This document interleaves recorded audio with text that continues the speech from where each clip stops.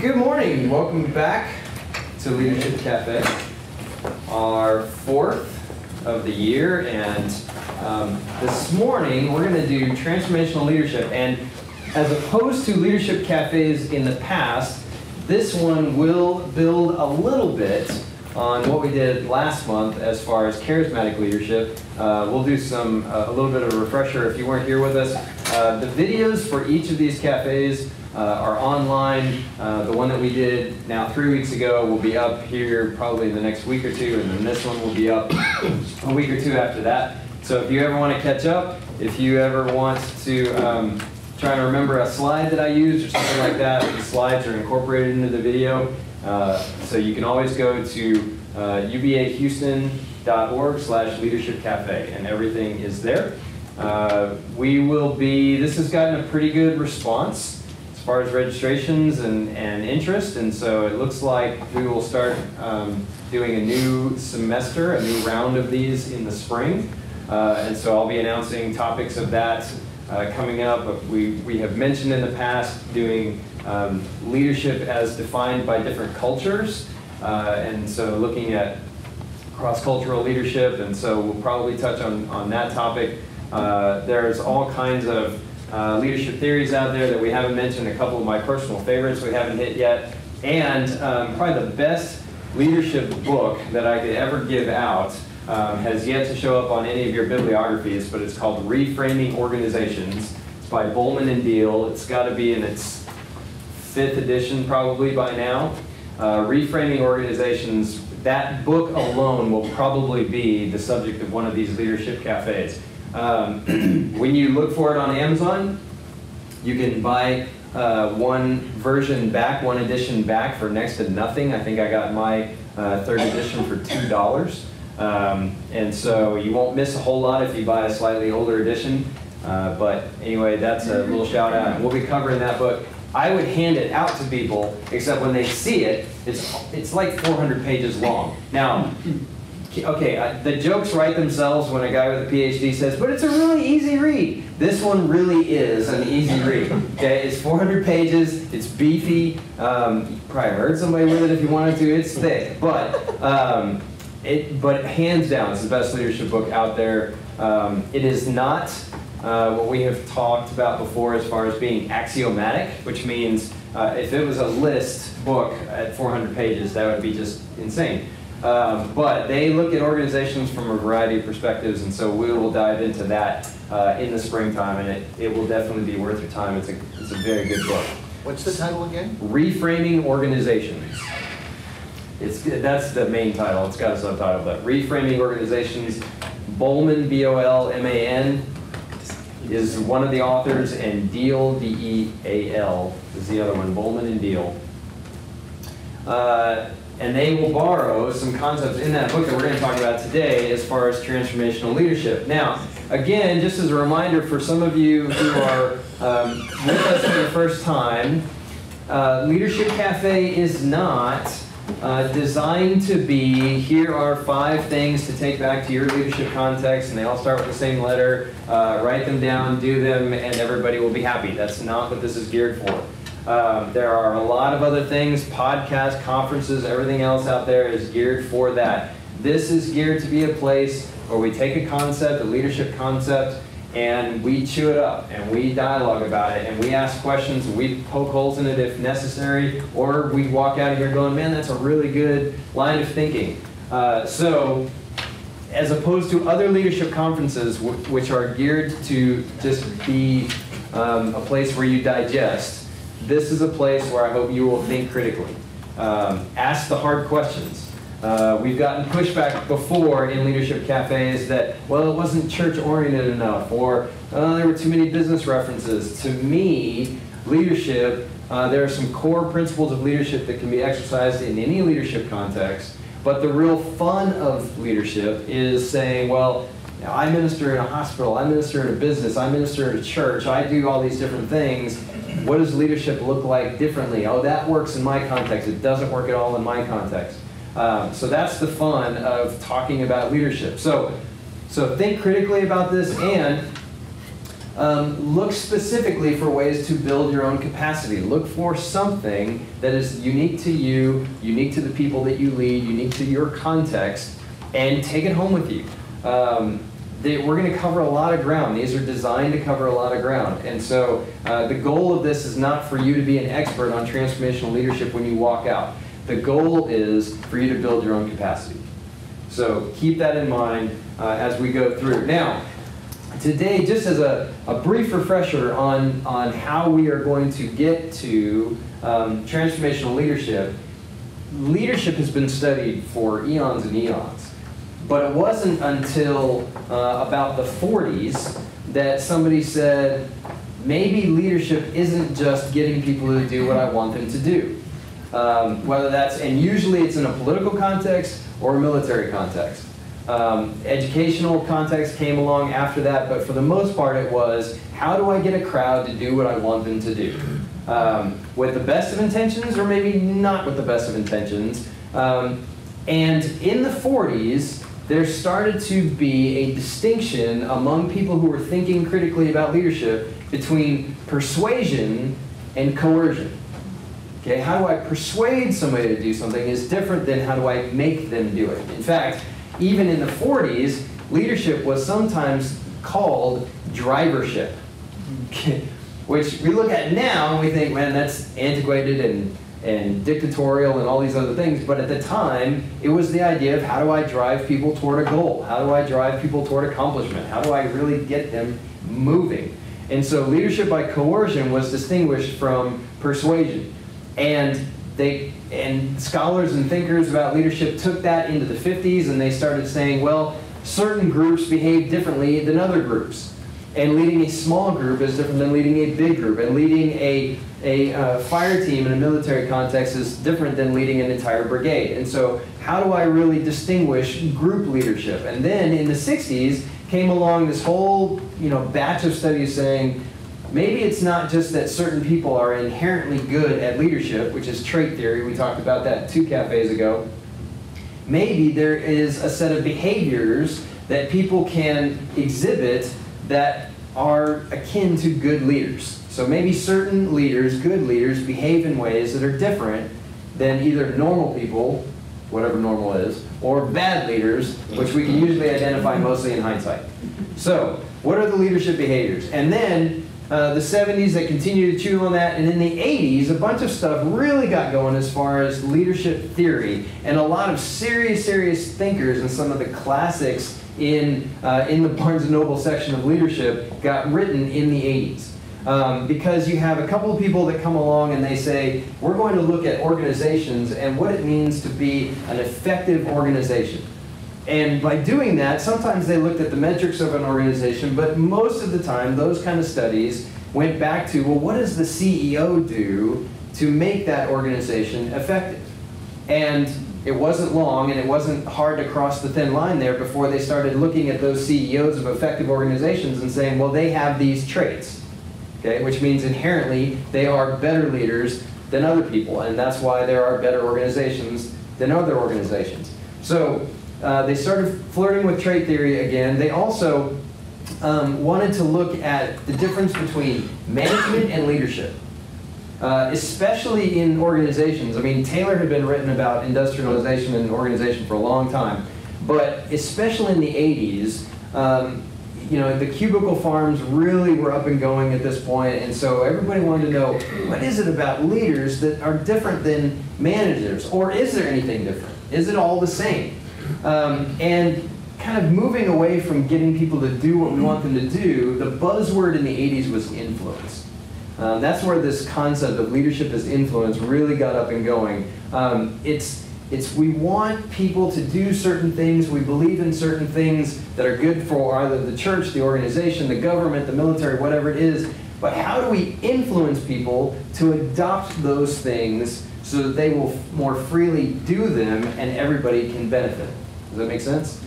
In the church context, this really starts to take shape probably about 10 years after that, and you see a lot of leadership things being applied in the 90s as far as leadership as influence, and this is what it means to be a believer, and these are the goals that you should be shooting for, and this is how you are going to disciple and develop other people around you. And so all of that thinking starts happening in the 90s.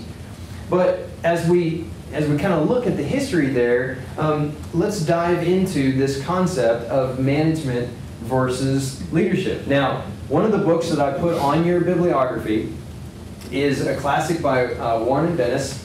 Now, they are Warren Bennis and Burton Annis. Bennis and Annis. They originally wrote that book in 1985. It was refreshed again in 2007. Very good, and actually it's sitting out on the table as you came in here, and its most distinguishing feature from the other 4 that I have out there is it's tiny. Okay, the paperback version of it is like this thick. You could read it in an afternoon. If you really, really wanted to rifle through it, it's a very easy read. But Bennis and Annis have done a lot of really good thinking on leadership, and they've been doing this for decades. But this is where kind of the quote comes from: managers do things right, while leaders do the right things. So as you're thinking about the difference between management and leadership, this is an interactive exercise here. What are the differences? How do you define management apart from leadership? And you can say, well, managers do certain things and leaders do other certain things. But what are you thinking? What's the difference between managers and leaders? Managers are tasked with the task. Tasked with the task. I like that quote. That's good. I'm going to totally steal that from you. All right. They're tasked with the task. Yeah, absolutely. As opposed to leaders who are tasked with what? Vision. Okay. Okay. We have a pretty sharp distinction between vision and task. All right. What else? What else? Is that it? Well, I think you can broaden on that concept that says managers are charged with executing on a defined set of tasks or a defined set of duties that's been given to them. And they've got some room to exercise how those get executed, but they've already gotten their defined duties. And leaders are those that are out defining what those duties are, or determining what things need to happen. Does that make sense? Sure, absolutely. Maybe a manager would be more concerned with the principle rather than the right thing. For instance, Jesus told them, you're not supposed to work on the Sabbath, but if you have a donkey that fell in the hole, or if somebody's hungry, you're not going to do anything for them because supposedly you're working. See, the principle is more important than... Oh, okay. I see what I'm saying? Sure, yeah, absolutely.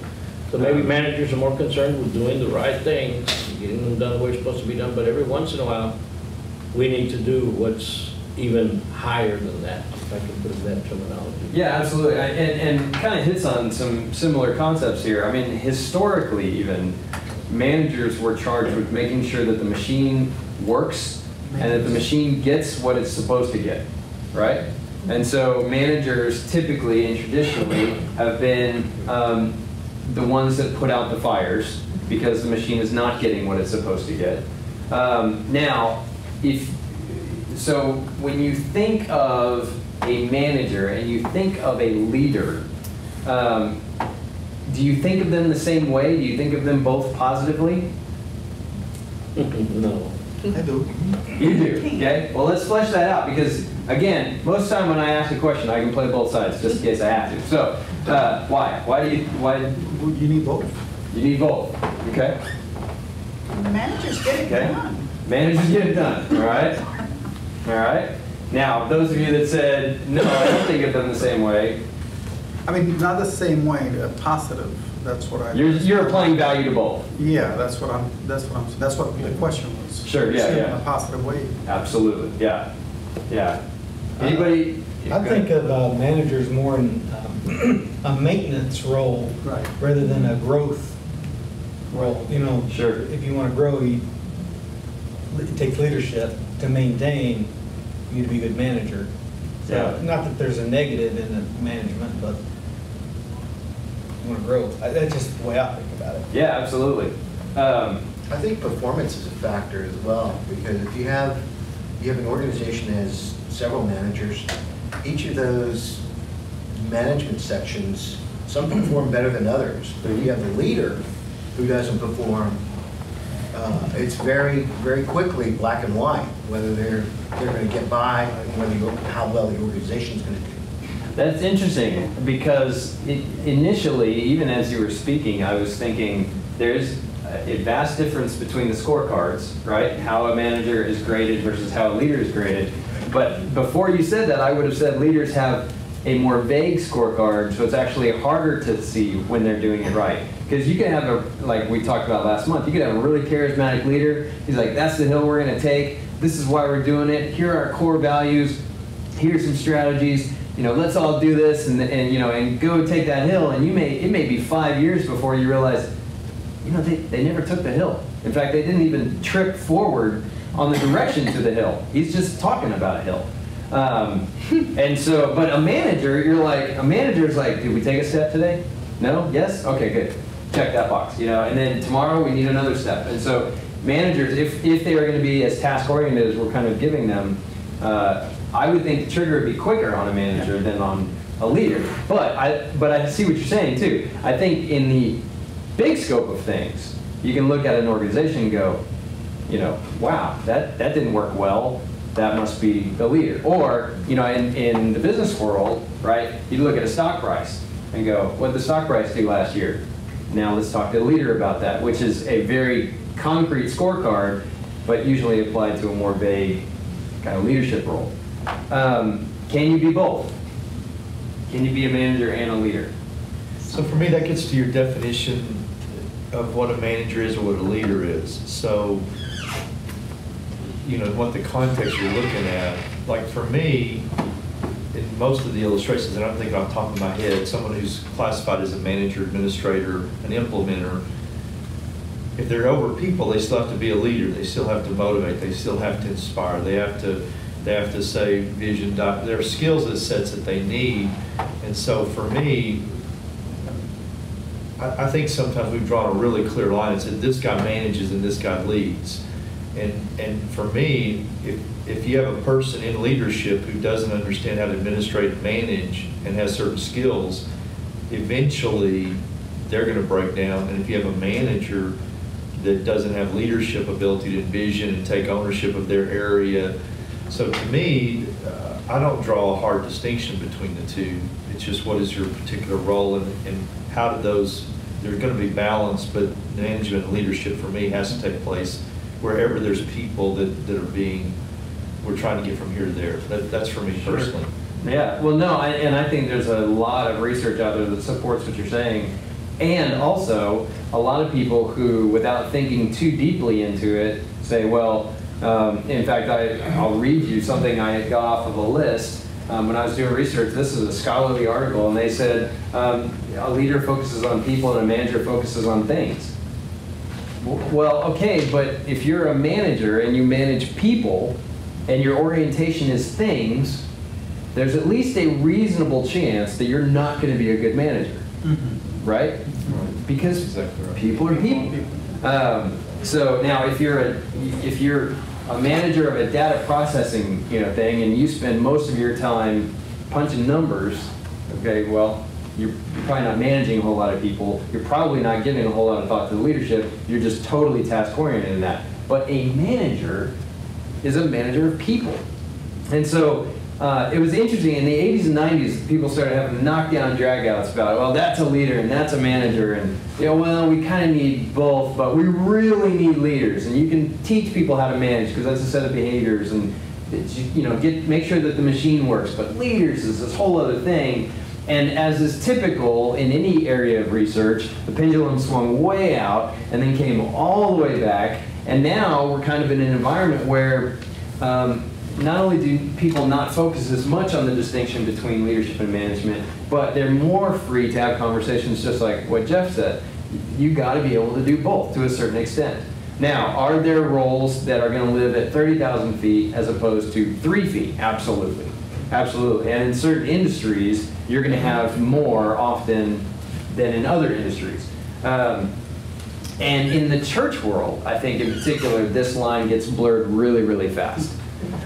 Because the machine is people-oriented, right? The product is people, right? It's changed lives, which means the input to the machine is people. And so if you have leaders in a church environment that are really good in front of a faceless crowd, they have a very limited skill set and ability to influence the crowd until they start seeing the faces. Now that being said, are there certainly leaders in those contexts and in others that are so task-oriented that they can't zoom out, that they can't fly up to 30,000 feet? I would say yes. And so you see churches, in fact, I listened to a podcast this week where they did a succession plan, and the founding pastor became the teaching pastor, and the new senior pastor rarely preaches, like maybe once a month. He casts some vision and stuff, but they said, man, the teaching pastor is the guy with the voice, and I'm really good at running the machine. And that's how they ran their succession process, which I thought was really interesting. So yeah, you have all of this kind of going on, this distinction, this discussion about management and leadership. So what is leadership on the ground level? Like, what does it actually look like? The first people who started, remember I said in every leadership cafe, leadership theory is usually boxes and arrows. We're going to have some boxes and arrows today, okay? We will also have lists. So we will have all three of the vital components: boxes, arrows, and lists. That's right, yeah. So cheer for that. If you are a particular geek like I am, then yes, boxes, arrows, and lists. So the first box that normally gets thrown up when we talk about what leadership is revolves around a couple of components here. One is contingent reward, and one is management by exception. Now, what do I mean when I say that? Contingent reward is a fancy way of saying, you do this and I will pay you. Okay? It is a standard agreement between a boss and an employee, or between an organization and an employee, to say, we are hiring you to do certain things. Okay? Not complicated. The other part of kind of how leadership really gets fleshed out on the ground level is management by exception. Now, what I mean by that is, if you are an active manager by exception, you are focused on the machine, right? You are focused on whether or not it's producing what it's supposed to produce. You are hovering over the machine so that the slightest glimpse of it coming off the rails, you're there to correct it. Okay? I had a brother who worked in a call center. And this environment of management by exception was alive and well in the call center, because the manager would just hover through the aisles, and he would listen for what people are doing, and are they reading the script, and oh, you shouldn't have said that to the customer. And and he said it was an impressive environment to work in, because he was just constantly living under the, am I going to get smacked at any second now because I said this, or because I had a bad call, or I had a belligerent customer, whatever it was. And so that is active, kind of corrective criticism kind of thing, all right? Now, this isn't a pat on the back, hey, let's try to do better next time, well, we'll go get the next one. That's not that, okay? This is a, don't do that again. You should have done that kind of environment. That's management by exception. When it's active. When it's passive, that is an employee goes 6 months and then gets a performance review, and they get crushed on the performance review, and they had no idea that it was going badly.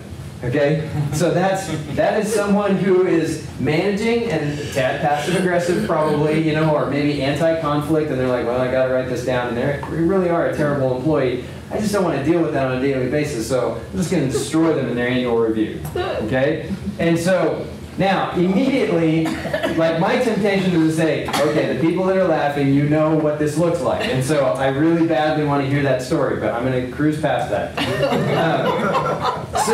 But for those of you who have seen the movie that I can't fully endorse, Office Space, you have seen management by exception, okay? That the actor portrayed in this picture, hovers around the cubicles. I love it because he's even got the coffee mug in one hand and leans over the cubicle on the other. He says, okay, when he's telling his employees to do things. Has no concern for the employees as people at all. He's like, hey, you didn't put a cover sheet on that report, So if you YouTube Office Space later, you'll get this picture 1,000 times, and it's usually a 3-minute clip. And there are usually no curse words in that clip. Watch it, and that will be management by exception. But, so, you know, so there's my semi-lukewarm endorsement. Now, the question though is that leadership? Is that leadership? This whole contingent reward, okay, which is again, a legitimate contract between employers and employees, is that leadership? It's intimidation. It's defiled. Well, now, okay, now, let's distinguish what we're talking about. The management by exception is really fun to poke holes in and really fun to mess with. Let's talk about contingent reward. Contingent reward is that leadership. If I sign up to work for an organization, let's say I really like the leader, you know, I was recruited for a purpose, and he says, you know, or she says, hey, go and do this job and we will pay you this, we will provide benefits, or we won't, whatever it is. But here's the contract agreement. Is that leadership? To me, that's a structure. No. Okay, to you that's a structure. Now, so it's not leadership. To me, if someone is just functioning on their own, they're fulfilling their contract or they're not, and so that would be administrative. That would be, did you accomplish this or not? So I'm not developing you, I'm not growing you, I'm not. So to me, it has some administrative tasks. It has some of those it's actually management tasks, but it's really not growing a person, developing a person, which to me are part of leadership. So I would say it's task, and there is leadership required to accomplish some tasks, but it wouldn't fit my definition. See, in, you know, any time between, before the 1960s, what you just said wouldn't have made sense. Because what you said was, well, they're doing the job, but they're not growing and developing. They would have stopped you and said, whoa, you had me at they're doing their job. Right, you know, like, right. I don't know that whole growth and development thing. We have like a retreat for that every 5 years, but you know, we're not going there. But since then, this discussion has really taken on a new flavor, right? So, okay, talk to me more. And you said no. No, because if it's a defined contract for a specified outcome, then that sets the expectation. And a lot of times, you know, if somebody exceeds the expectation, then the organization go, whoa, we might have a leader here, or you know that. But right off the bat, that's not leadership. It's a defined outcome that all you have to do is check off the list. And it's interesting, I'm gonna come back to you in just a second. It's interesting too that what you just defined even was an excellent employee. You know, like a salesperson who hits their goals and exceeds their goals every quarter is an excellent employee.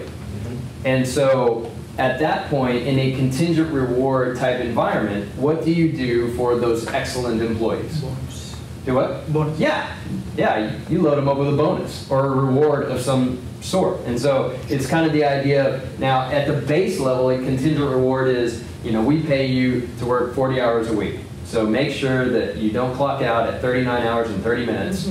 You know, and if you clock out at 40 hours and 30 minutes, then whoa, we might have somebody that shows some initiative here. But somebody that continues to hit their goals, why are they hitting their goals? Why are they exceeding their goals in a contingent reward environment? Because they want the bonus, right? They want more reward, okay? Yeah, what were you gonna say? I've heard a management discussion, and the quote within that group was, the rules are for your good employees. Okay, flesh that out. The rules And for the your rules good are for your good employees, those who come in on time, clock out on time, don't, you know, take their breaks on time, meet all the requirements, check all the boxes. That's who the rules are for. But if anybody's exceptional, then you recognize them. Yeah, you load them up with those rewards, right? And what now? Again, this is real concrete level stuff. By recognizing the excellent employees, why does that benefit the organization? Keeps them performing. Well, yeah, but it goes one step further, and this is where the discussion of is it leadership or not comes into play. if you give bonuses to a really good employee, You keep them, you grow the. well, you keep them, but aren't you also trying to motivate the other ones?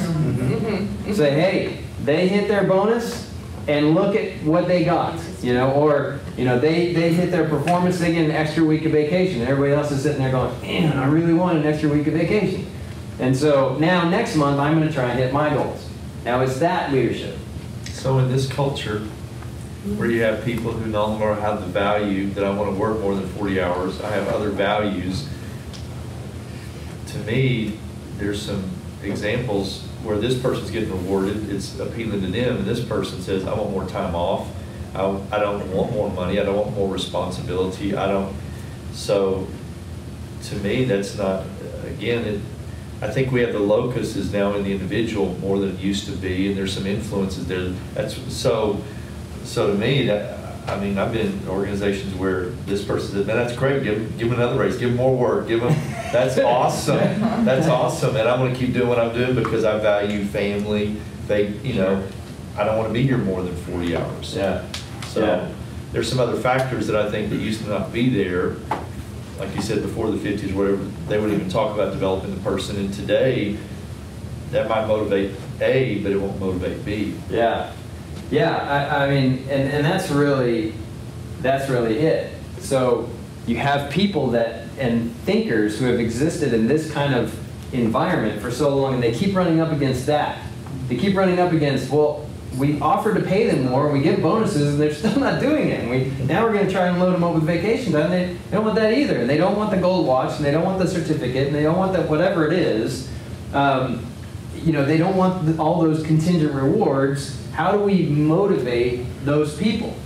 And you have in some cases, very well-intentioned employees going, you can't motivate me. Like, there's nothing, I'm going to clock in and clock out, and I'm done. My very first, and I will go toe-to-toe with anybody on bad jobs, okay? My first job, I can't make this up, my first job was working as a grounds maintenance technician in a cemetery. That's right, grounds maintenance technician, okay? I worked a trimmer in a cemetery and occasionally had to jump in very deep holes, okay? So, Hey, but at least you never made anybody mad. that is actually not true. That is, because That would be I can tell you that the little plastic flowers that are around certain headstones, you hit that with a trimmer, and you have a bouquet flying in 1,000 different directions. Now, the good people that built and designed those plastic flowers knew that they're going to hand a trimmer to a 16-year-old, and he's probably not going to be paying attention. And so you can reassemble those flowers very well, unless the family happens to be standing there, and then you make them angry. So I'm just saying, I've heard from a friend that that's how that happens. So, you know, but that job, I mean, I was around non-potable water all day, okay? And trimming around headstones, let's just say I wasn't looking for opportunities to work 45 hours a week, okay? Like, I need exactly this. I mean, I was the guy, and was everybody else on my crew, that watched the clock go bink, you know, and that's when we punched our time card, you know? We were always there strategically a couple minutes early, just in case, I don't know, the earth shifted, and it was going to go dink a little earlier. But, you know, that was one of those things that they could have said, hey, we will double your pay. And I'm like, I am still out here in the summer, in a cemetery, and being showered with non-potable water occasionally. Thanks, but keep your money, you know? Like, I don't need it that bad. So you get into certain environments. Now, that's obviously a worst-case scenario, and I tell that mostly just to make fun of my first job. But you get into other environments where organizations are coming at it, not just because they need more widgets, you know, or they need something, but because honestly, they're looking at people saying, okay, how do we get people to buy into the vision? How do we get people to see that what they're doing is really important?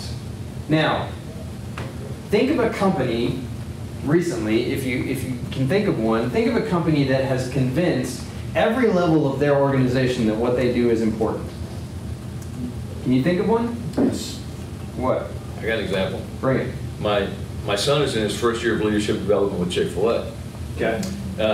He's been with the company for 5 years and started out as dumping the trash and cleaning the toilets and, ground up. I was talking to him last night, and he is currently in the process. I wrote it down. This is actually a training segment for Chick-fil-A leaders. Real-time truth-telling that builds the bench. Okay. And what they're training their employees to do at all levels is speak the truth. You know what? That was unacceptable. You've done it in the past. Let's see if you can get it together and do it again. And they're doing that at every level of the company. They're not waiting 6 months to give them evaluation. They're hitting it right here, right now, and developing people as they go. Sure. And I thought it was fascinating listening to him talk. Yeah. It's exactly what you're talking about. Every level of the company. Yeah, and and so that's from a corrective and a development perspective. Are there other examples where you have engaged a company or an organization or a church or whatever, and every employee that you've met, you're like, wow, they get it. There's something a little different going on at this particular company. I'll tell you where I've most recently seen. I've seen it in a few different companies. And I hate to always go to this example, but I'm so thoroughly impressed with Southwest Airlines. Yeah, that's what I was thinking. Because I travel a lot, and I occasionally see other airlines, and I see the differences. And I flew, I won't name the carrier, large carrier, just a few days ago. And they were nice people. But you could tell that they were nice, and they were in their minds looking for the clock to tick so that they could punch out. And you could also tell that if you happen to be speaking to them when the clock ticked, you were probably going to lose. And they were very nice, and I'm sure they would have brushed you off in the very nicest way possible. But you could just tell, And you could also tell by looking at how people were relating to them. They were like, people in line were automatically more aggressive, because they thought, I better get this person while they're feeling good and paying attention or whatever, because I don't really know what I'm going to get otherwise. And I contrast that with Southwest employees, and I've known guys at Southwest who sling bags. I know guys who work the counter. One of the most impressive employees that I talked to at Southwest Airlines was a few weeks ago, a woman who was standing there, and she was the one saying, get in this line, get in this line. Which, for me, would be just mind-numbing. I'm here to herd the cows this way and this way. That's how I'm not a good employee. I guess that's how I would approach that. And you could tell that her mentality was, not only am I going to own this responsibility, but I'm the first touch that our company has with these customers, and they're going to, at least as they're stressed out and pulling their bags and doing all this, and where do I got to go, and I'm late, and all this stuff, I'm going to own this moment, and I'm going to make it better for them. Because I had to ask a non-standard question. Like, I wasn't just a cow coming to get in a line. I actually didn't have to get in the line. I just needed to talk to somebody. And I was like, I can't just walk up to the front of the line. People, get hurt that way. So I'm not doing that. I can't just grab a pilot, because they're probably not going to know. And so, what do I do? And so I walked to this person who was greeting, and I said, I got to ask a question. And she owned the question. She said, this is what you got to do, and when you get to the front of the line, this is what you say. And it was awesome. It was awesome. And this is in an environment where most people are trying to avoid people, right? You have the automatic kiosks. Those are there to reduce human contact. And by the way, that's not just like a faceless company saying we would rather not talk to people. That's also customers saying we would rather not talk to people. So it was just a great moment. So at the bottom level of organizations, right? The guys that are slinging bag, or the guys that are taking out the trash. How do you get them to own company values? How do you get them to buy into a process of exceeding expectations? And so people take those questions and they say, okay, there's got to be more to leadership. There's some core management stuff that's got to be done, and some leadership that is done at the management level. But there has to be more. And so in the late 70s, several people started thinking about what is it to be a transforming, which is what it was originally called, a transforming leader. what does transformation really look like? How do we get people to transcend their own self-interest, right? How do we get people to show up for work looking for more than a paycheck or a reward? And so, so a couple of guys started thinking, and one of them was James McGregor Burns, and what they were looking for is the difference between leadership and someone who exercised power. Power wielders is someone who will marshal influence, right, and marshal people and marshal resources to activate some goals without necessarily worrying about the followers' values and goals themselves. A leader, according to kind of late 70s, early 80s, some of these thinkers is someone who, and this is a definition here, mobilizing in competition or conflict with others, resources to arouse, engage, and satisfy the motives of followers. And so a guy named James McGregor Burns writes a book called Leadership. It's out on the table if you'd like to see it. It's very thick, very small type, not such an easy read. He was a political thinker and involved in some administration work at the presidential level. And he started looking at really good political leaders. And what was it that made them transformational in his talk, or transforming? And he said this: leadership is a process of leaders inducing followers to act for certain goals that represent the values and motivations, the wants and needs, the aspirations and expectations of both leaders and followers. And so there are a couple of things that you got to hone in on in this definition. The first is the fact that we're talking about both leaders and followers and what both of those groups want. Because up until this point, what a follower wanted was considered to be what? Irrelevant. Well, irrelevant, or that contingent reward, right? We need to get people who will either work for the absolute minimum that I want to pay them, or if it's a role that we really want to put some energy in, we will recruit people and pull them in based on, we're going to throw this pile of money at you, okay? Or we're going to throw this level of influence at you, whatever it was, right? There's a carrot stick agreement. So Burns comes along and says, okay, now we're going to talk about the values and the wants and the needs of both what the leader needs and what the follower needs.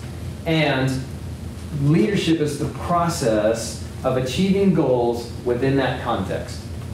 Okay? So it's easy to, and I think some of the other leadership theories that we've talked about, it's easy to lose sight of the goal accomplishment aspect of this. Okay? And just focus on, well, what people want. You know, let's develop people. But if you do that, you may develop a lot of people, but it may be hard to assign metrics to that, right? Churches and nonprofits fall into this hole all the time. Because they're like, look at all the great work that we're doing. And a consultant like me comes along and says, how do you know? How are you measuring it? And they go, well, let me tell you this story. And as soon as they do that, okay, that is the red flag. It doesn't mean they're not doing great things, but as soon as they resort to a story, it means I can't really show you with metrics. So I'm going to tell you the story. It's going to provoke tears, right? You're going to feel great. You're going to feel warm. You're going to want to give us money, but you know, this is the thing. That's the nonprofit side of things. Church side of things is similar, but a little different. Now, hardcore managers, right, on the other side, will they ever resort to a story? Probably not. Hardcore managers are going to say, because I have the data, right? I can tell you exactly how many widgets we produced this month as opposed to last month. Or I'm going to show you my stock price. I'm going to show you how it's up 3%. Or you know, it's up 5% against the market. That kind of stuff, you know, they're resorting to that. And so Burns comes along and says there has to be more. And so in developing this, a guy named Bass comes along, and he's on your bibliography because when you get to be a serious thinker about leadership for a long time, you get to start writing things called handbooks. And so the Bass Handbook of Leadership is written by a guy named Bernard Bass, and he came along in the 80s, specifically 1985. And he wrote an article that's on your sheet, very short article as opposed to some of the academic stuff that's out there. And he said, this is what transformational leadership looks like. And he assigned 4 odds, okay? He might have been Baptist, who knows? There are 4 I's instead of 3, so you're going to have to hold that against him. But at least they all start with the same letter. And he gets credit because the first one used 2 I's. So there you go. He comes along and says, all right, when we look at organizations that are doing really well, whether that's military, religious, political, whatever, there's something about leaders that sets them apart from other leaders and other managers. And what is it? And he said it is these 4 things. First of all is idealized influence. Idealized influence is the charismatic role of leadership. It is a person who will stand up and drive the emotions of people. It is somebody who will set themselves as a role model. It is someone who says, we're not going to set little goals, we're going to set big goals, we're going to have major expectations, and this is why those expectations are important. Now, theorists came along after that and said, well, idealized influence, charisma is really 2 things. It's whether people think that person is a leader and whether or not they are a leader or acting like a leader. And so that's the difference between what is attributed leadership and behavioral leadership or charisma. And so some people say, no, there are 5 I's. And then some people came along later and said, well, this whole inspirational motivation sounds a lot like charisma to me. So maybe we're going to collapse this idealized influence and this inspirational motivation into one thing. And of course, then it's not all I's, but we're going to call that charisma. And so sometimes you will see 3 I's and they'll say inspiration / charisma just to keep the whole I thing going. But you see inspirational motivation, and this is someone who really focuses on this shared vision and motivating people to buy into that shared vision, okay, which is different than idealized influence. You can have a role model that doesn't have a vision. Does that make sense? You may really like a person. You may really want to emulate a certain person. But you're going to emulate them in the absence of any kind of real goal or really shared vision. It's just you're trying to emulate some characteristics. And so that's why idealized influence is typically seen as different from inspirational motivation. Then you have beyond charisma. And we talked about charismatic leadership last month. These first 2 things are charismatic leadership. They all flesh out differently, and we can talk about that in a second. But Bass and Burns and others said there's something beyond just being a rah-rah guy. Even a really good, well-intentioned, caring rah-rah guy, there's more. So he would say intellectual stimulation, which is people want to be challenged. People want to think about things and do things better or put their own individualized stamp on things. And remember, in the early 80s, this is revolutionary thinking in a leadership environment. These days, you're like, man, if you don't give people a voice, you won't be a leader very long, or you won't hold that employee very long. But at the time this was written, intellectual stimulation was something people going, you mean they want to think about their jobs? They want control on how to do their jobs and how to achieve their goals and all of that? Whoa, I'm not sure I'm comfortable with that. And there were a lot of managers that were not comfortable with that. This is also the part where you challenge people to better themselves. So remove the organizational component of it for a little bit and just say, there are times where it is for the good of the employee themselves to be challenged. Are you really sure that that's how you feel or how you're thinking? And have you thought about it from this perspective? And the word paradigm starts to enter into the literature around this time. And people start messing with mental models, which is, well, I approached work like this. I always saw work as something I went to and did and then left and come home. I didn't really see work as calling or work as responsibility or work as value. And so the way that you get at that is through this intellectual stimulation. It's challenging people to think through why they do what they do. And then this last part is individualized consideration. This is the people component of leadership. And not of course, the faceless crowd aspect of leadership. This is if you want to be a transforming leader, a transformational leader, you have to have impact and relationship with the people that you lead. And so there's coaching involved in this, and caring and advising, and this is, and this is one of the things that typically, if you have ministers that are terrible about all other things, they usually do this well. Okay, this is the shepherding aspect of leadership in church context. Okay, now you may have other guys that are great rah-rah guys and terrible shepherds, and that's a whole different thing. But this is the shepherding part, and this is standard practice in a church environment, right? This comes with this is the built-in expectation. It's not always executed, but that's the built-in expectation. In secular environments, this is the part where you're like, wait, what now? I mean, first of all, you're telling me that it's not just about achieving my goals. Now you're telling me I got to provide some reason for them to come to work, and I got to care that they do? And I got to ask about how their families are doing, and I got to ask, how they're thinking, and where do they see themselves in 5 years, and how can I help you get there, and that kind of, this is very touchy-feely stuff here, and I got into leadership to avoid touchy-feely stuff. So, what are you doing to me here? So all those are packaged together. Yeah, Paris. Oh, that's the question. In those 3 I's there, where would it fall in line where the actual leader has to have some type of skill set to actually do the work of the people who he's... Because I've been in... The competence side of things? Yeah, like he actually knows how to do the work of the person below him.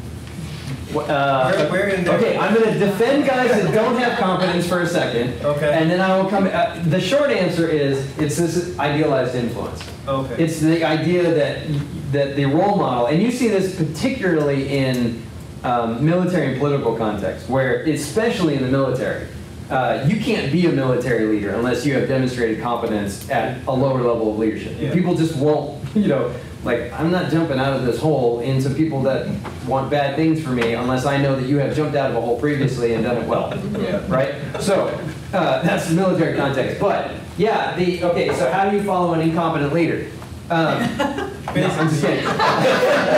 I'm just kidding. No, but there is, at least in a theoretical environment, does a leader have to know how to do all the things at the various levels of the organization? Meaning, if you are the CEO of Ford, do you have to be a car guy? Like, do you have to be able to fix cars? Because if you can't relate to like 2/3 of your workforce. If you can't fix cars or design cars, the only guys left to relate to are the sales guys, and nobody cares about those guys. No, I'm just kidding. But that's an honest question. If you are the CEO of Southwest Airlines, do you have to be able to fly planes or work on planes? What do you think? No. This goes directly to competence, though. Why not? Depending on the level of leadership and who you manage, but a CEO, he's doing something totally different with the organization. He's driving the organization to achieve goals that are not specific to mechanics or flying a plane or anything like that. It's an overall environment and vision that he's putting to, and what he needs to know is how to do that. Yeah, and now there's an interesting, because if you're a ground level employee and you hear that, you might be tempted to think, I just heard a whole lot of buzzwords that cover for the fact that this guy doesn't know what I do. Right. Now, that's worst case scenario. The best case scenario is you'll hear people saying, look, I can't fix cars, but I understand the car market. Right. Like, I understand what moves cars. I understand what people are looking for when they need cars. I understand what's coming down the road as far as the next kind of cars. And so at that point, on one level, you are eminently competent.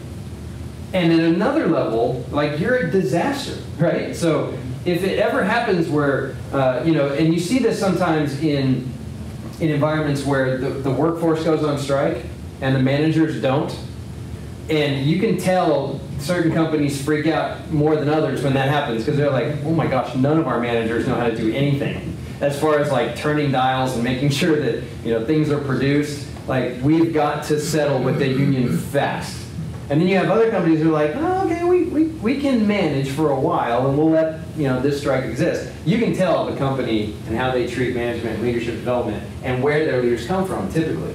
But at the C-suite level, right, the CEO, the CFO, that kind of thing, competence is typically measured differently, right? By necessity. And in some cases. Now, you do have, obviously, you have some companies where a guy started, you know, on the production line and now he's running the thing. And that was good because now he really does understand every level of the organization. Like I said, the military, you can't get to be a 4-star general unless you were at one time a second lieutenant. And some of those guys were NCOs before that. So there are some organizations that are built to kind of isolate judgments of competence.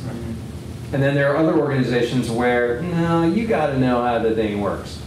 And so I think one of the tricks to leadership is when leaders set themselves up as role models, the basis by which they do that speaks a lot to their character, right? Because if you have a guy who takes over, well, actually, this was asked.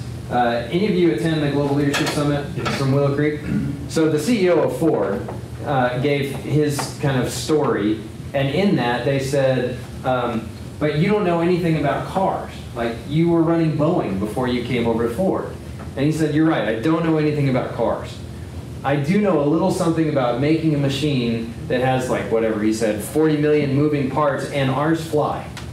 And so they were like, good point. Okay, so you can probably cover something that stays on the ground. All right, good. And I thought that was brilliant because he wasn't arrogant when he said that. He was just saying, I know it's not an apples to apples thing, but it's not as far removed as you might think. So I thought that was really cool. So did that kind of address that a little bit? So any other thoughts on the 4 I's here? I can see where the intellectual stimulation is threatening in the nonprofit sector. Why? Why is it threatening in the nonprofit? We've never done it that way. It's something that comes out of church members' mouths. Sure. It's what comes out of volunteers' mouths. And yet, unless we challenge, there is no change for the better. Yeah, and that's tricky, right? In nonprofits and in most religious organizations, whether they're parachurch or church, that we've never done it this way creeps up. Now that creeps up in secular organizations too. Right. Where it's different in nonprofit and religious work is you have a real emotional connection to how we used to do it. You know, I use this when I consult with churches. I say churches rarely have bad ideas. Churches typically have good ideas, maybe not always great ideas, and they usually have good ideas because at one time it was a great idea. But you have a whole emotional component that's built in, and I usually try and use some like crazy wild example because you never know what you're going to trip on when you consult churches. And so I'll tell them, if your church had a ministry to drop flyers from a plane, you would only do that because somebody's grandson or granddaughter came to know Jesus as their Lord and Savior because a flyer hit them from the sky.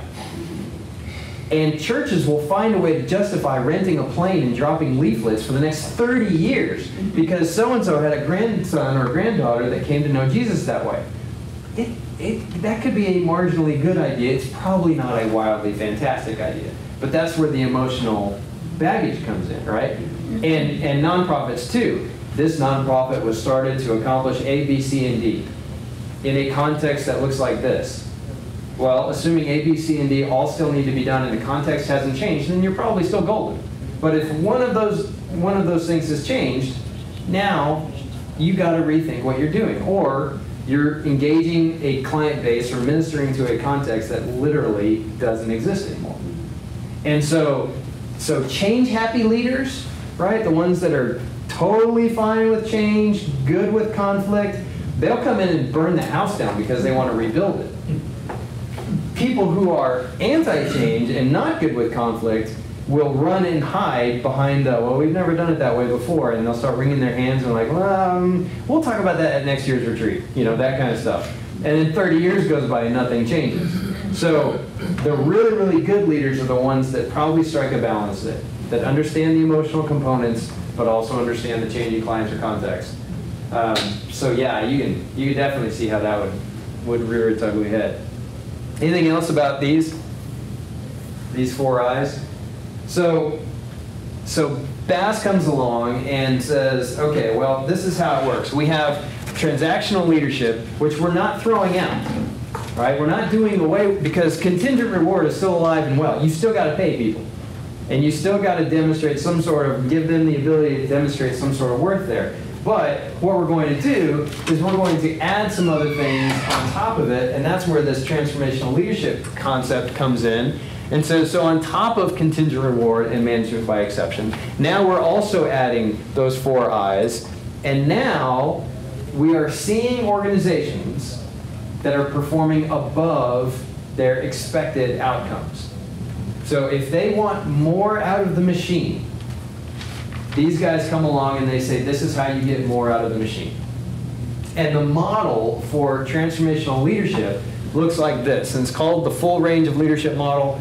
It's been refined and refined and refined and refined. Look, boxes and arrows, did I tell you? I skipped the slide with a lot of lists, but there you go. And so what you see here is you see a couple of continuums. How many of you have ever worked for a laissez-faire leader? Yeah. And immediately the cringes happen. Oh, yeah, I remember that. It was painful. I've worked for laissez-faire leaders, and these are guys who say, I don't want to mess with people. I don't want to be a dictator, so I'm going to be hands-off, and I'm going to see how it goes.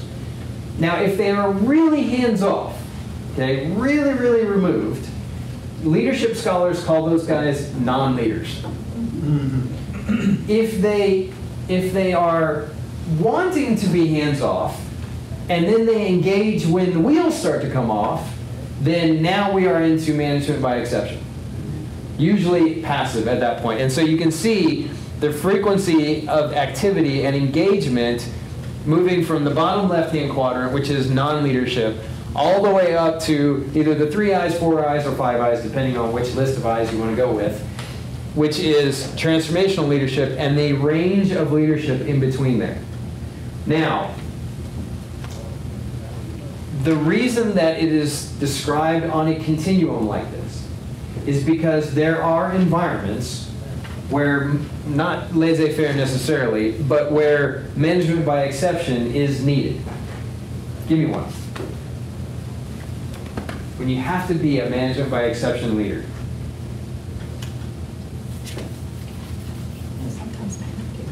Parenting, yes. I have a 5-year-old and a 2-year-old. We are firmly in management by exception, which is I take exception to a lot of things that they do. That's what that is. Hopefully this video is destroyed by the time they start watching it. Yeah, but this is parenting, right? Especially if you have more than one child, right? Please give that back to them. That is management by exception. Please don't take that from them, and stop doing this. That's management by exception. It has to happen. Now, take it out of the parenting world, which those jokes write themselves, and think of it in a different kind of industrial setting or organizational setting.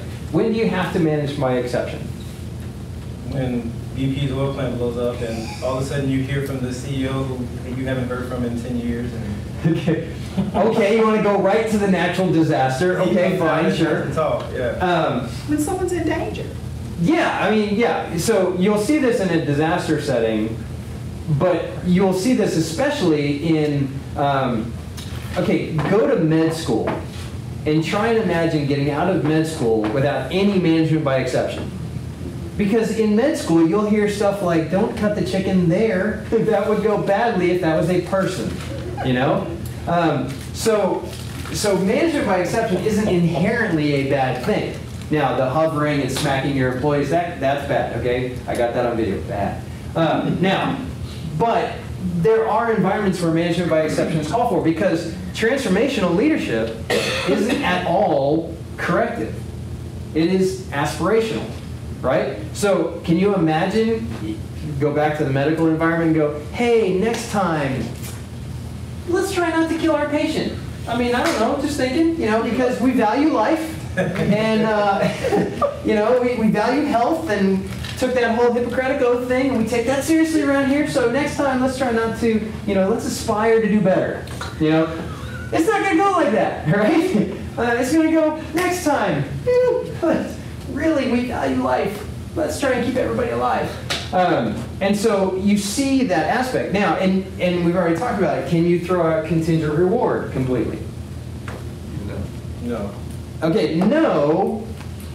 Now put this in a volunteer type lens. Do volunteers work with contingent reward systems? Sure. Why? Help. That's on the back, information, that's their pay. Yeah, which if you're a volunteer and you're looking for more than pats on the back, you're going to be disappointed, right? But, Recognition. do what? Yeah, I mean, but, Fuel for their passion. yeah, that's right. People who motivate and use volunteers well are tapping into a contingent reward system, in a sense, that has no tangible rewards in the form of money and recognition, or money and, I meant formal recognition. But you're very much going to, hey, I know that you value this, so come join us as we accomplish that, you know, or play an integral role in how this takes place, whether it's feeding people or literacy or stopping human trafficking or whatever it is. You know, there's no money in it here for you, but sign up because this is the cause. And so you have a weird melding of transformational properties there and contingent reward. It's just the reward doesn't have any stock price attached to it. But it's still very much a reward. And I see leaders, typically young leaders, but I see leaders of all ages that think, well, I'm going to be transformational even if they don't have the language for it, and so I don't need to worry about that whole contingent reward thing. At that point, you are trading on the best intentions of people without ever reinforcing why they got involved in the first place. And that's a very dangerous road to go down. It's the road to short-term effectiveness, basically. There's no long-term benefit in there. So even managing volunteers, which, you know, managing volunteers is probably one of the trickiest things out there in leadership circles, because you can't result to the tangible reward system, right? You can't just say, well, let's talk about your hours, let's talk about your pay, let's talk about your benefits, let's talk about a bonus structure. There's no bonus structure for volunteers. So you know, most of this has a role in how leadership gets played out on a day-to-day level, right? Now, when you think of transformational leaders, let's say public leaders, who are the ones that you think of? Can you think of any? In terms of public leaders? Yeah. The Well-known, mayor. huh? The mayor. Okay. Yeah, well-known personalities. Who do you think has walked out? Like, who do you think the leadership scholars run to when they say, oh, like Can I this? go back a long ways? Absolutely, you can go back and forth. Like Leah Coca? Okay. Yeah.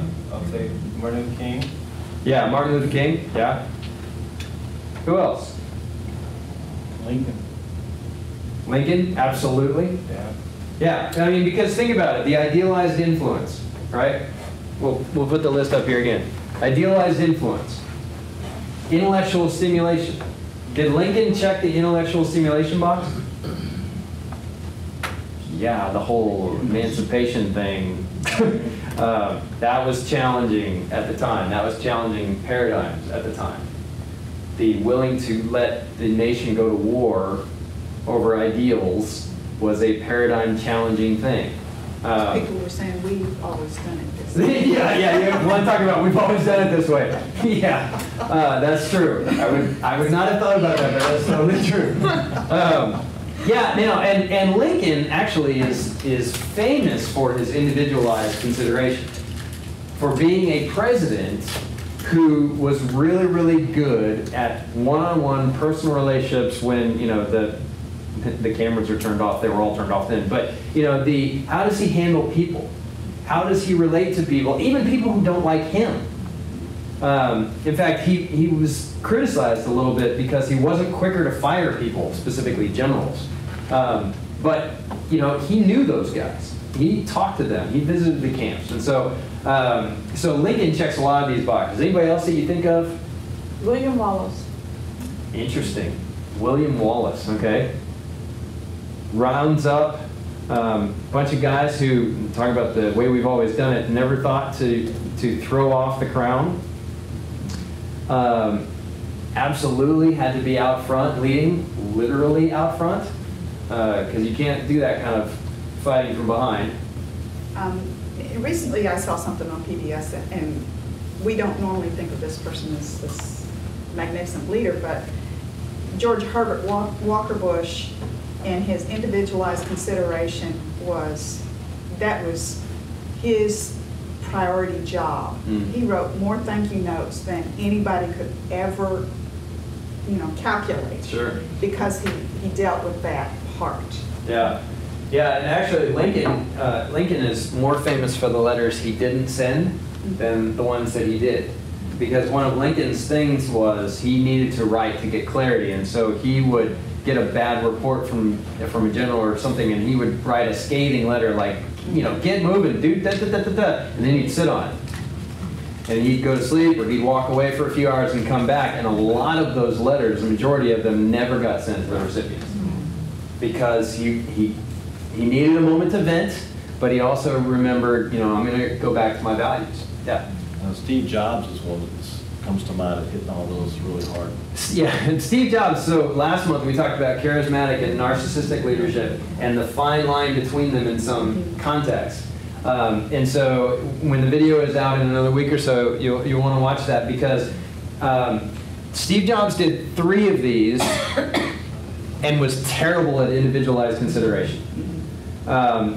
And that, I didn't know Steve Jobs, but by all accounts of people who did, he was the one who would thrash employees in meetings and was very brash and abrasive. Now, was he a role model in some respects? Absolutely. I'm sure sales of black turtlenecks went up.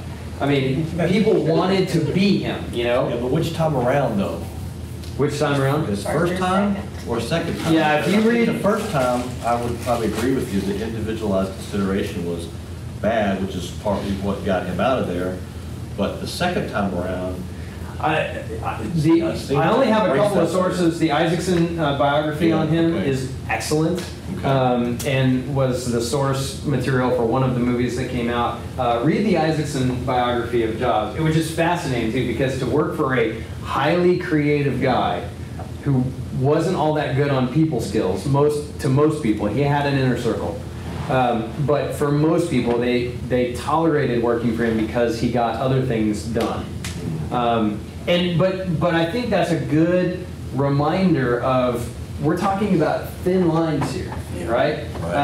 So the people that I thought of, in addition to who you had thought of, Gandhi is always listed in the list of being a transformational leader and taking people and saying, this is what we aspire to. These are the idealized goals that we're going after. These are the values that we have to walk out, and this is how we walk it out. Martin Luther King, obviously, Lincoln is on there. Colette from Southwest Airlines is on there. And also, I put, Nelson Mandela is regarded as a hugely transformational leader, and not just within South African politics, but worldwide. These are the values, these are the goals, this is how you be a role model, this is how we walk out our values, this is how we demonstrate individualized concern. And then Billy Graham, I put on there also, mostly because if you talk to people who know him, they say camera on, camera off, he's the same guy. He really was a guy, most of his life, who wanted to sit on a rocking chair and talk and pray and discern and, talk about an ability to move masses of people, to embrace higher aspirations. That's all there. Now, the leadership debate that always happens is this guy. So was Hitler a transformational leader? Yeah, but the wrong way. yeah, but the wrong way. Yeah, he was. Yeah, now, so Burns and Bass in particular would say to be a transformational leader, you have to be morally uplifting. So the right way, right? Yeah. So when it comes to leaders like Hitler and others who are able to take masses of people and get them to achieve goals, and do that through a network of relationships and casting a compelling vision. Hitler was fantastic at casting vision. It's just the vision was abhorrent, right? But it wasn't that he wasn't able to convince people. He was able to whip an entire country into a frenzy. And so what they came up with was a tag for guys that do this, and the tag is pseudo-transformational. Which means all the hallmarks of transformation are there, but it went the wrong way, like to use Paris as an example. And so we're going to call those guys pseudo-transformational. So there is that in leadership. Now, and again, it can be subtle. The differences between transformational, what they would call authentic transformational, and pseudo-transformational can sometimes be very subtle. Because we're still talking about taking groups of people and getting them to rally around a cause and marshal their own resources. And in some cases, he's even catering to and appealing to the needs and the values of those people. Right? That's the gang leadership process too. Because pseudo-transformational leaders do lead by fear in a lot of cases, but also, as we look back through history and we look at some transformational leaders, or pseudo-transformational leaders, they're pulling out needs and prejudices and opinions of people and saying, yes, that little completely amoral thought that you had right there isn't really good for humanity, but let's talk about that, right? And let's pull that out. And maybe it's not as bad as everybody thought. Maybe you should think like that. Maybe you should do something about that. They validate those things. Absolutely. And then by that time, you have a bunch of people going, yeah, I feel like that too. I do too. You're not the only one. Right. And then it goes bad on mass scales. And so you have this idea of pseudo-transformation. Transformation, I told you there's going to be a list. Authentic transformation typically comes from a base of virtue. Okay, so as we talk about this idea of moral leadership. Now, morals can be debated as far as, what is uplifting, what's not. There's a little bit of gray area there, but basically the literature runs to this list of 6 virtues and then 24 characteristics, because remember, arrows, boxes, and lists, of character traits that display a certain underlying virtue. And so those virtues, wisdom and knowledge, and this goes to a little bit of what Paris was talking about earlier as far as competence. It's very rare that you can have a successful leader. In fact, I'm racking my brain to try and think of one, of a leader who really didn't know what they were doing, didn't have the ability to process what they were doing. And you can think of all kinds of dumpster fire leaders that it was just a train wreck from the beginning. But as far as leaders that accomplished something, they would bring some amount of wisdom with them, some amount of knowledge with them. And it may be knowledge that they're transferring in. It may be that they have a teachable spirit and they can be developed, whatever it is. But there's an aspect of wisdom there. And so some of the character traits that you see there is leaders that love to learn. There's something about being around a leader who loves to learn that is refreshing. Because for one thing, if you love learning, you're not a raging narcissist, because narcissists think they already know it all. And so if you're around someone who loves leading, it also gives people permission to think there may be something else out there that we need to know or need to better understand. Or maybe I'm not thinking about this well. Or maybe other people are thinking about this differently and I need to leverage that. So there's something there. Transformational leaders have to be courageous. Now, why do they have to be courageous? Challenges? You mean like they have to embrace it? I mean, yeah. Leadership by its nature is counter. That's interesting. So leadership by its nature involves conflict. I think there are a lot of people that would agree with that statement. The reason that makes me uncomfortable is because I see guys that like conflict I understand. and get into leadership.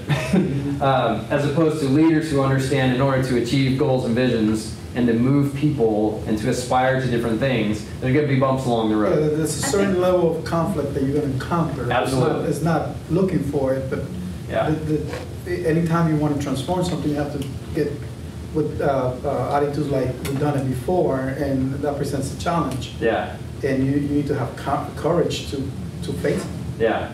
Yeah, It's the standing up to the conflict, not necessarily hitting at the conflict, but standing up to the conflict and allowing them to oppose your view or whatever, and not be knocked under by their opposition. I was going to say, and that brings out a really good leadership principle there of how do you dwell in the midst of conflict?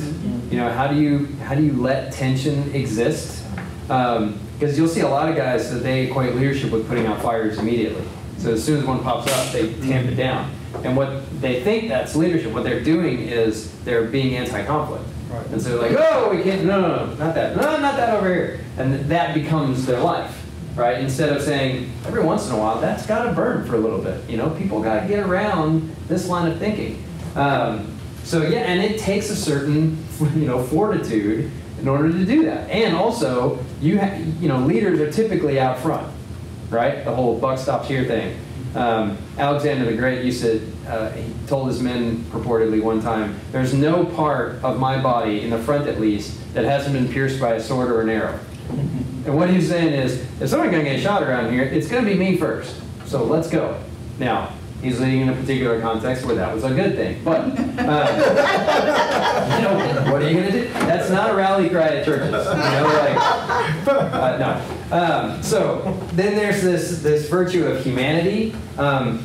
If you don't have the humanity virtue in transformational leadership, what does that look like? Narcissist. It definitely can look narcissistic, for sure. Assuming it's not blatantly narcissistic. Yeah. It can look like other stuff too. If you miss the humanity thing, what could it look like? Laissez-faire. Could look like laissez-faire. You can do a bunch of transformational things, not be laissez-faire, and also not have the humanity component. So if you're engaging, so it's not laissez-faire, but you still don't have that humanity component, what does it look like? It looks manipulative. Is what it looks like. It looks like you're working a machine. The machine just happens to be built of people. That's the right word. Yeah, and so, I mean, narcissists will do this intuitively, like that's part of the narcissistic worldview. But even, even people with different personality types, if you're heavily goal-oriented and not a heavily relational person, it may not be out of a narcissistic tendency that you are using people, but you are thinking, this is what we got to do. So I'm going to appeal to this person along this level, and I'm going to position the organization like this, and we are going to do this. And at the end of the day, you cross the finish line, right? But behind you is a bunch of people going, I can't go any further. I mean, at that point, you missed the humanity aspect of things. And this is extremely possible in transformational environments, because you have guys with the best of intentions, right? We're gonna take that hill. We're gonna go. We're gonna do this, and it's gonna be great. Or especially if you're cause oriented, we're gonna stop human trafficking in Houston. We're gonna do that. And ironically, you could lead an effort to stop human trafficking and run over bodies in the process. Mm-hmm. Does that make sense? It's very easy. Yeah. The description of lacking humanity reminds me of a phrase called, "What have you done for me lately?" Sure. Yeah, absolutely. And kind of sounds heartless. Yeah, well, and when it's rampant, it looks heartless. I mean, it feels heartless. You can also, I've seen leaders who are basically good leaders who have no emotional intelligence, which means they don't understand how their emotions are affecting their own leadership, and they don't understand how their emotions are affecting other people. And so they can be goal-oriented, they can do all those other things, but they will just shoot from the hip occasionally and hit somebody, and people are like, man, this leader does so many great things, and I really believe in the vision, and I believe in the goals, and gosh, I just wish that sometimes he wouldn't say that, or I wish she would sometimes think about this instead of that, Leaders sometimes who don't understand the power of insult. Well, sure, or compliment, right? I mean, both of those are equally pointed just opposite direction.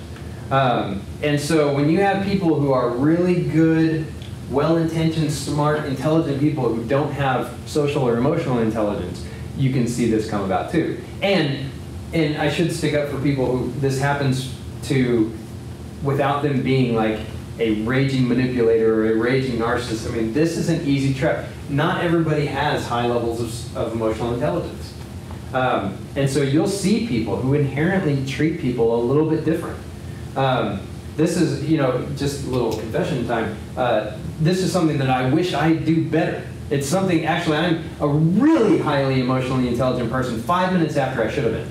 Because I'll be driving away going, man, I didn't ask about, like the wife and the baby or the whatever, and I'm like, oh, and I feel really bad. So it's not that I have no emotional intelligence, I have no emotional timing.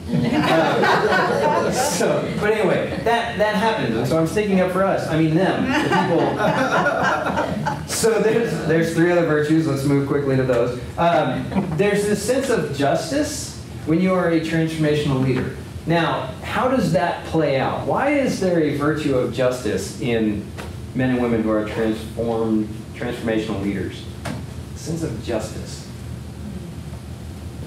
Where does that come from? I think it comes from the sense of humanity, maybe. Yeah, I definitely think it's tied to the other one, for sure. But flesh that out. Tied to a sense of humanity. They see everybody equal.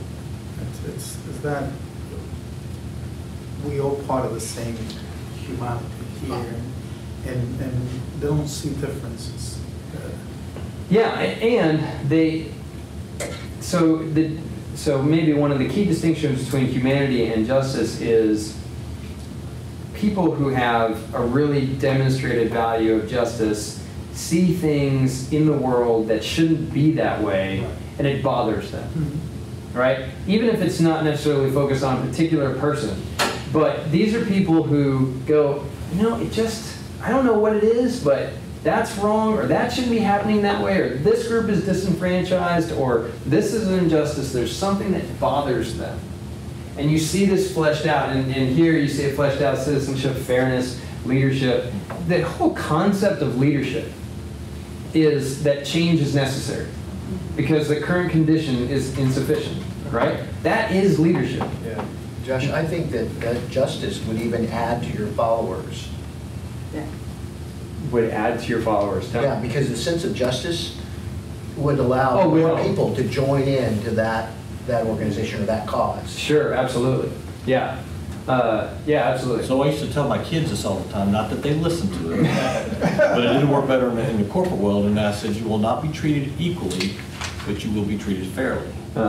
And so the sense of justice is that when you think about larger organizations, there's a sense of equality amongst different ranks of people. And I think the virtue to be able to keep those ranks separate, a clerk from a supervisor, from a manager, from a vice president, whatever, where people understand that I'm not going to be treated equally, but I am going to be treated fairly. And to add to that, I will be treated well, right? To go one step further, even if it's not different levels on the org chart, the whole idea of individualized consideration, in addition to kind of the shepherding side of things, is understanding the differences in people. Which means if I'm a leader and I have a major extrovert and a major introvert, I'm not going to treat these people the same. Because there's something fundamentally different at their core that if I treated them the same, I would be doing one of them a blatant disservice. I might be doing both of them a blatant disservice. And so, it's this idea that in order to be treated well, and in order for justice to exist, there are things that should be done a certain way. That's kind of where this virtue of justice comes from. It flows right into temperance.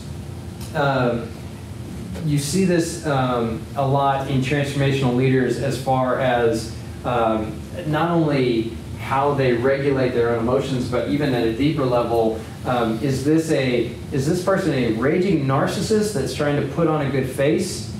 Or is this someone who really approaches leadership with some degree of humility? And remember, I said when I was talking about narcissism, everybody has at least some degree of narcissism, or you wouldn't consider life worth living.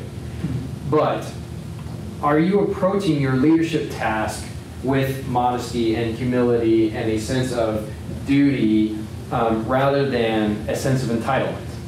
That is kind of what is seen in this idea of temperance. How well do you forgive? How well do you tolerate mistakes? You see some leaders, I think it was Truman who said, whenever I make a big mistake, I rush out as soon as I can and make another one. And his thinking was, I learn from my mistakes, and I know they're going to happen, and pretending otherwise is just naive. And so, make a mistake, learn from it, move on. I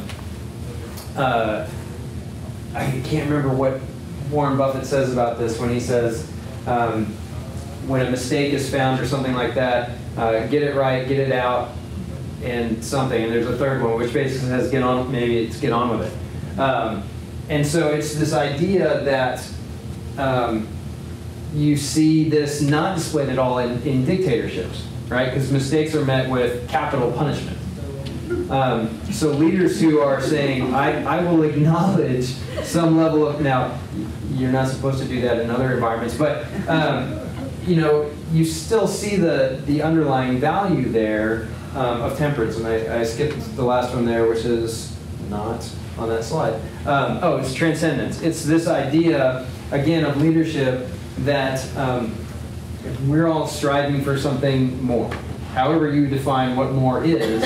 And it's also this ability to appreciate excellence. And I got to explain this to my 5-year-old while watching football this weekend.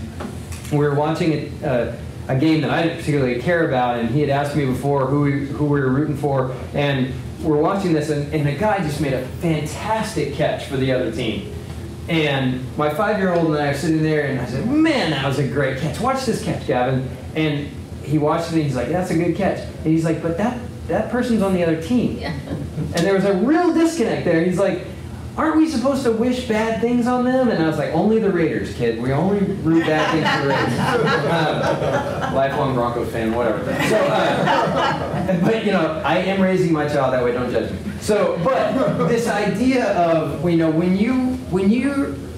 have the core value of transcendence, you have the ability to appreciate what is done well. Even if it's not something that you can do, even if it's not something that necessarily went your way, man, that was a really good catch. Or, I started out as a pre-law major in college, and so we would talk about different things, and I would be able to say to people, man, that was a really good argument. I mean, I got trounced, but that was a really well done argument. It's kind of this ability to say, okay, there's something more that we should be shooting for. Just very quickly, not going to spend a whole lot of time about this, there are strengths and weaknesses to transformational leadership. One of the weaknesses of this model is that it tends not to be easy to define. It tends to be something that people recognize in hindsight and very hard to walk out intentionally. And we're going to talk about that in just a second. We're going to come back to that. It also, the other weakness is it tends to be easy to confuse transformational leadership with a form of trait leadership. Because you start looking at idealized influence, you start looking at intellectual stimulation and guys with charisma or gals with charisma, and you go, I'm not that. I don't have that level of charisma, or I'm emotionally slow, not emotionally unintelligent, whatever it is. Those people are just better than I am. And as soon as you cross that bridge, and you're not assuming that they're better because they have developed and worked at being better, then now you are drawing a trait distinction between you and them. And this happens in the literature all the time. Scholars are like, I don't really know how to mess with that. Steve Jobs was inherently more visionary than just about anybody else in his life, or our life. Now, there are a whole other things, a whole bunch of other things going on there, but, and it's okay to be naturally predisposed in different ways, right? We're all created differently. But if you assume that transformational leadership is trait leadership, it gives you permission not to do it, right? You're like, well, I don't have to be intellectually stimulating anybody because only the trait leader people do that, and I don't do that. There also is, with the pseudo-transformation aspect, there's a potential for abuse, right? Very easy to say the right things, get people to do the right things, blah, blah, blah, and get the results that you want and not really care about those people. You would be pseudo-transformational if you asked Burns or Bass or anybody else, but very easy to do that. Now, let's talk about this other weakness. There is an appearance sometimes in transformational leaders of elitism. And the charge of elitism comes against transformational leadership because of this question. Where does the vision come from? So let's talk about that. Where does the vision in an organization come from?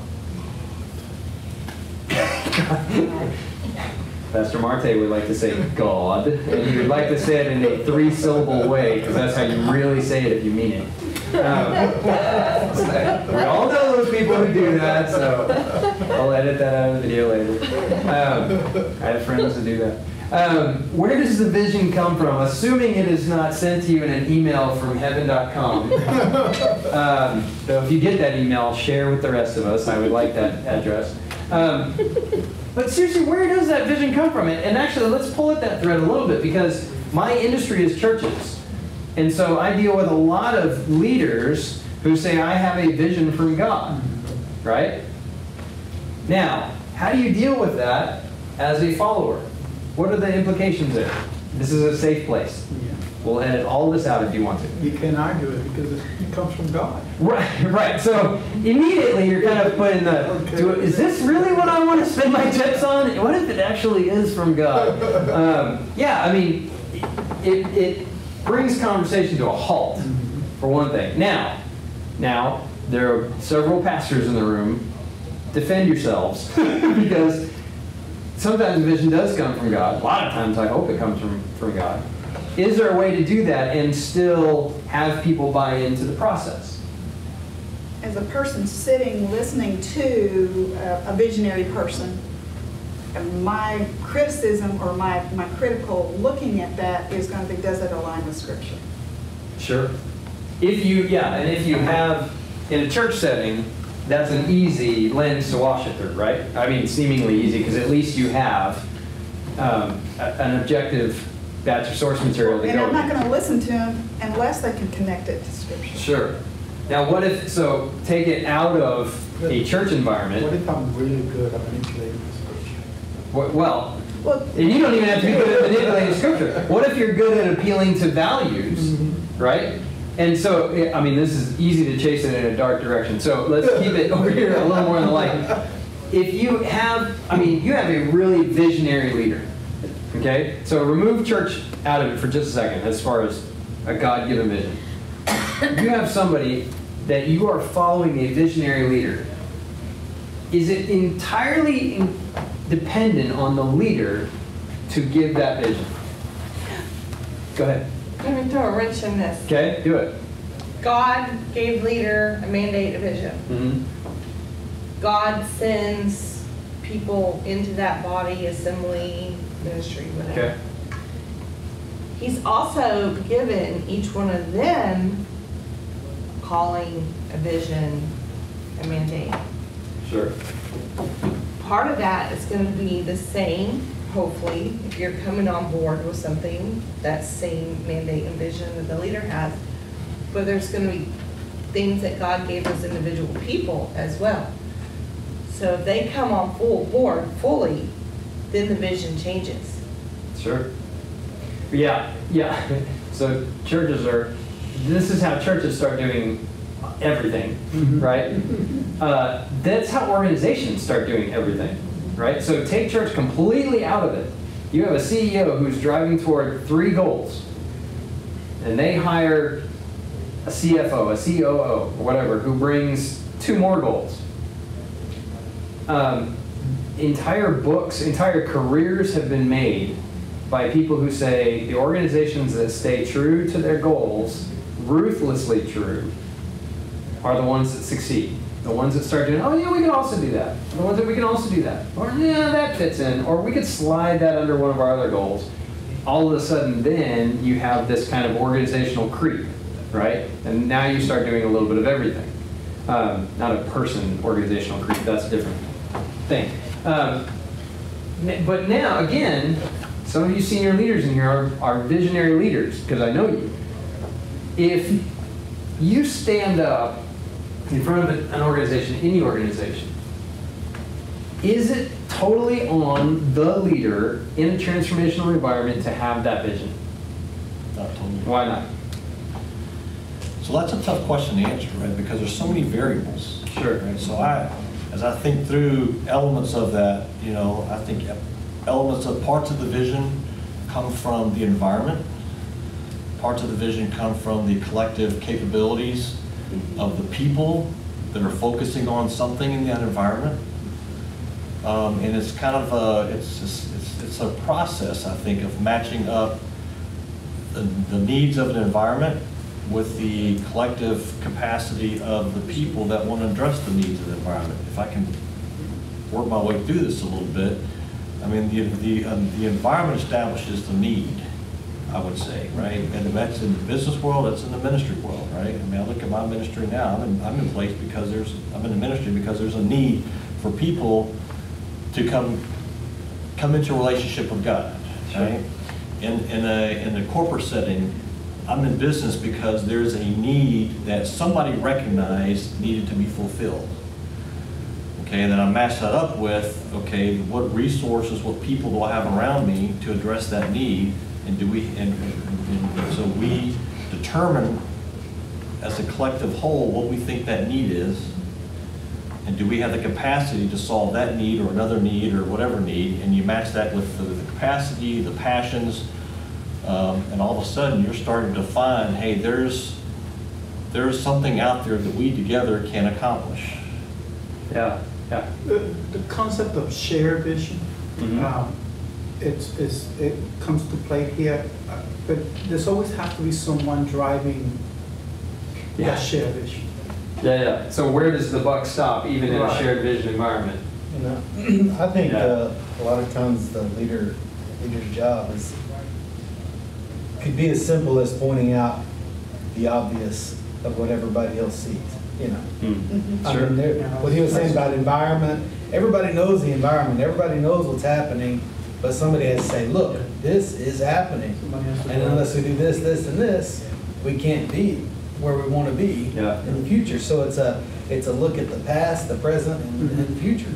Yeah, in some cases, it's really putting words to what everybody already acknowledges. Right. And in other cases, it is people are swimming in their world so much that they actually don't see what's going on outside the fishbowl kind of thing. And so sometimes it takes a leader to say, have you actually seen this? And we do this in sociology all the time, where we say, drive through your neighborhood and make note of all the signs that you see. And it's really informative because a lot of people I didn't realize that, you know, and we ask specifically in people group research, we say, make a note of signs that are in different languages. And say, or names that have a different, you know, ethnic or ancestral background than you do. And I'll say, man, I didn't realize I had a dentist from this background, or, you know, this street sign is, or this business sign is actually in Arabic or in Chinese or whatever it is.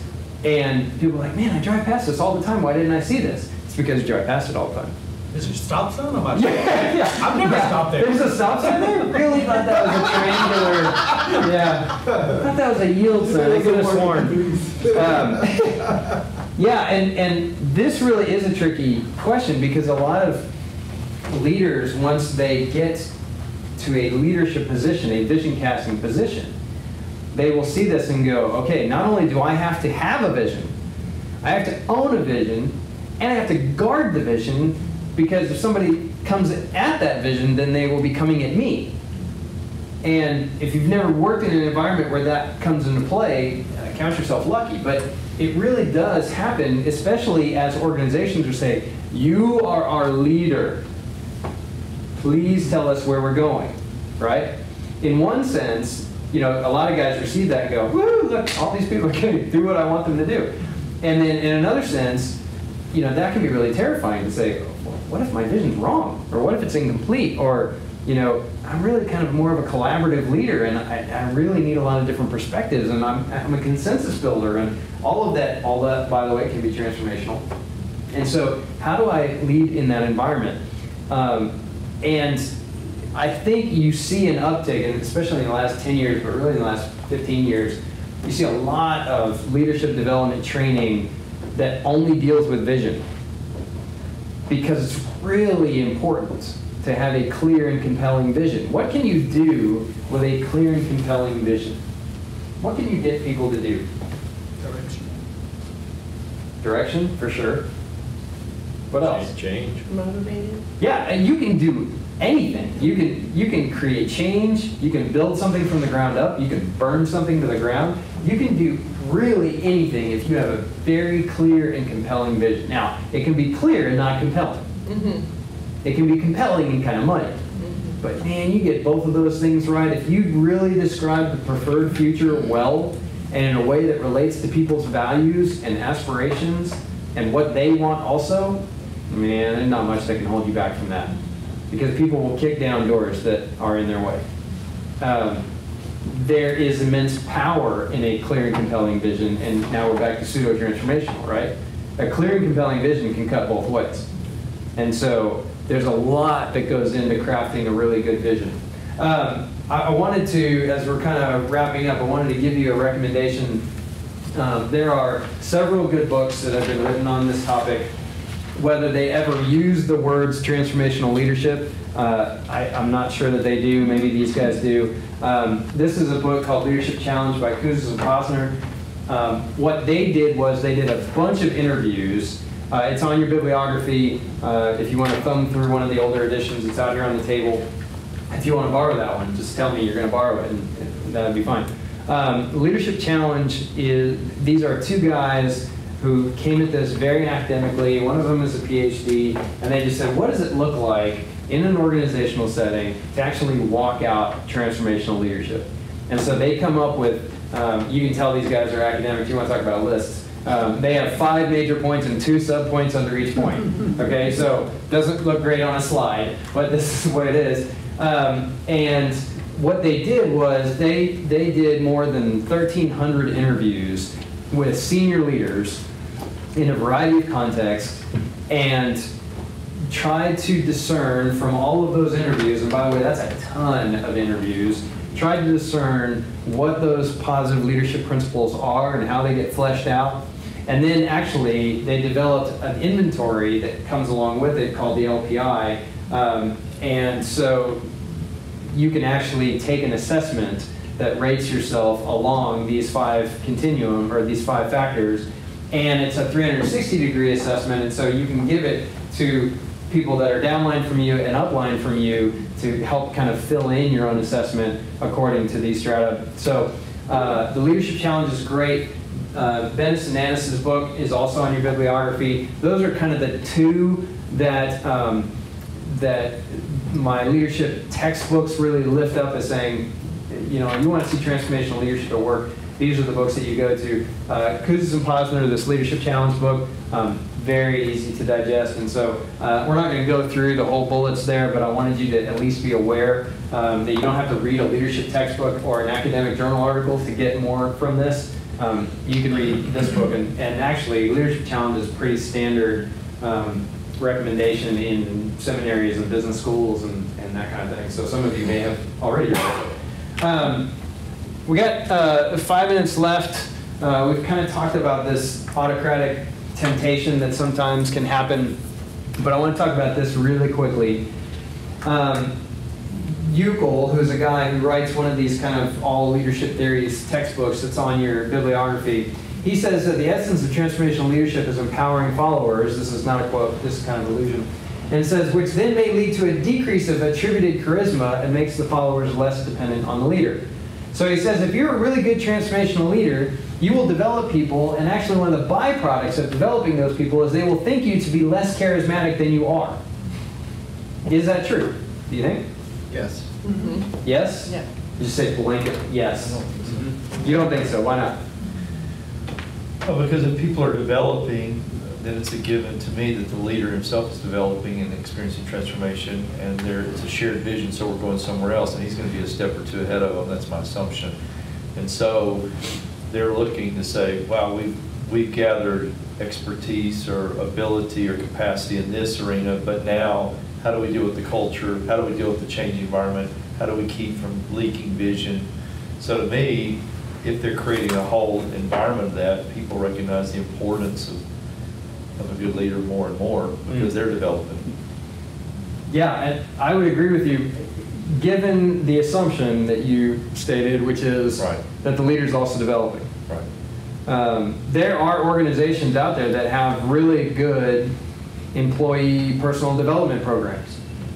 And people will take advantage of those and learn new skills and develop new stuff, but they notice that the C-suite guys aren't doing any of that. And so eventually that disconnect will happen and they'll go, huh, why? You know, now, his whole point is that actually that will diminish the leader's charisma.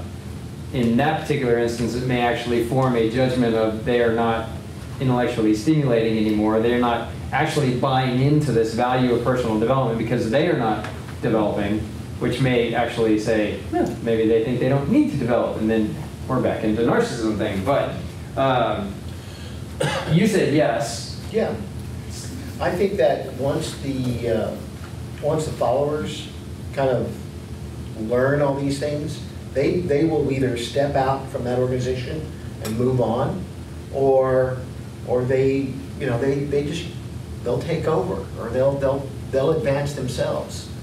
Interesting. Maybe one of these cafes will do generational paradigms in leadership, because you just described a very millennial stereotype for personal development. You know, like I will go to a certain organization, I will learn a couple of things, and then I will either, you know, boomers are always afraid that millennials want to run the place as soon as they get there, which isn't really true. But the whole idea of, well, they might leave because the average career or the average employment stop for a millennial is much shorter than it was for boomers, and extras to some degree. So there's this I'm going to take and run kind of thing. Or it's the, well, now I have developed a little bit and now I'm going to run this place because I have learned, you know, what's good. So I think that can be there. Again, I think that's an indictment on the leader at the top. If the leader is so, well, in a takeover scenario, if the leader is so weak that takeovers that easily, then I think you have something.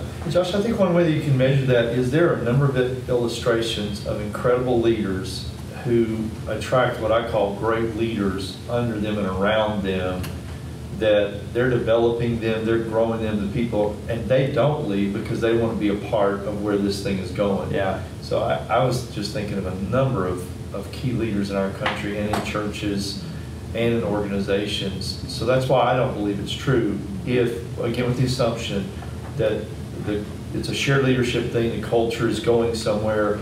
But these strong leaders, they could lead in any organization, be anywhere, but they want to be with this person because of the connections and the vision. So that's why I don't believe that. Now, I think it definitely depends.